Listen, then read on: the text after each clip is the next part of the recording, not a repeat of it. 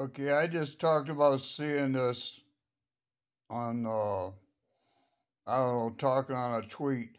You know, that's the 65 Plymouth Fury, okay? They really grew.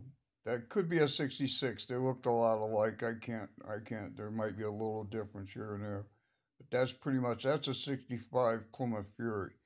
And if you go on my X, and into my tweets and retweets, I just had a back and forth about somebody posted a 64 Plymouth Fury with the 64 Impala and the 64 Galaxy.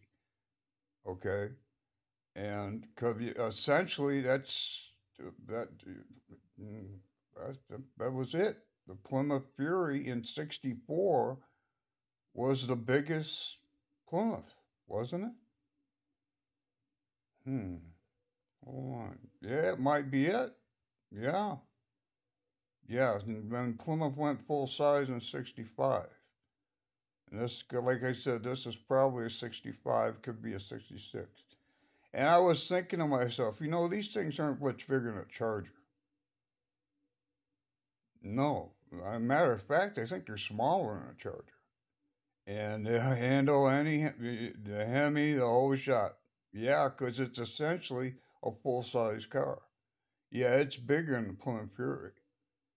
Yeah. Yeah, Petty freaked out. Then they built him a satellite. Yeah. But that was a Plymouth Belvedere in 1965. Belvedere and Fury, they were big.